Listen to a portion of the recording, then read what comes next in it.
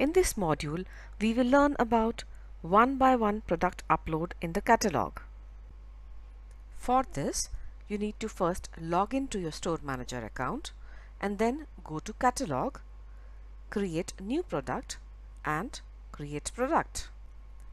For uploading the product that is already being sold at ShopClues platform, you can use Express Product Upload method. For this, we first need to go to the ShopClues.com website, open the product, copy either the URL or the PID of the product which you want to sell. Paste this PID and click on the search button. The product details will be seen in the page below.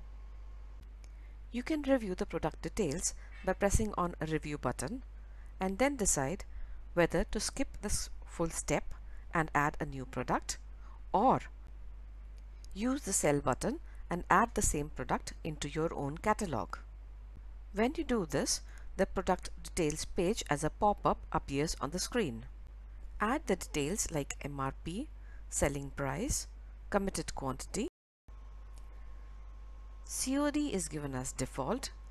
If you want to charge the customers shipping charges, then you need to untick the tick mark here and fill in the shipping charges.